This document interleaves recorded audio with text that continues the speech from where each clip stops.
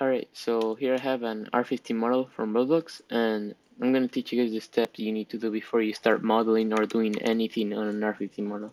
Because the Roblox R15 model is not modeling friendly. As you can see, they're all separate parts, and just not good. This is not what we want when we start modeling. And if you add loop cuts, this is what happens. We just don't want that. So I'm going to teach you guys how to make it all good for modeling and to start modeling on. So yeah, I'll teach you guys that in right now. Alright, so here in our Beeper we have an R15 model, and the download link is on the description if you want this exact model. So this short tutorial will just teach you how to clean up and start modeling. So let's get started. So first we're gonna lessen our workflow, and also on the bottom left you will see what I'm pressing if you guys are confused what I'm doing. So we will lessen our work by deleting some of the parts because we will mirror it on the future. Alright, so let's get started. Once you deleted this area, we can start mirroring.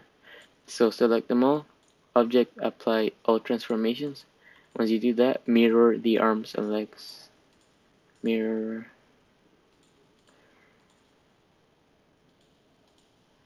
Alright, so once you mirror them, let's do the next step, which is to clear custom normals data. So select one of them, go to properties, object data properties, and go to geometry data, and select clear custom split normals data.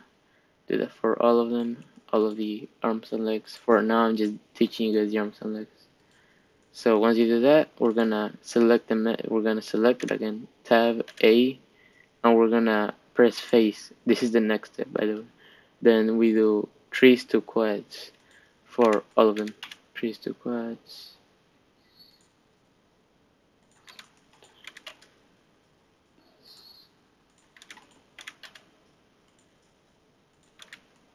Alright, so now as you can see it's much better, but you'll notice how these are still separate. We want to merge them.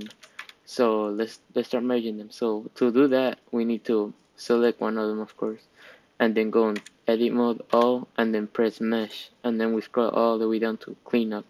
Then you select merge by distance. You do this for all of them.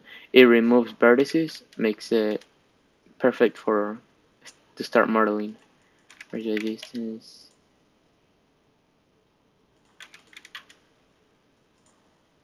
And that is not it.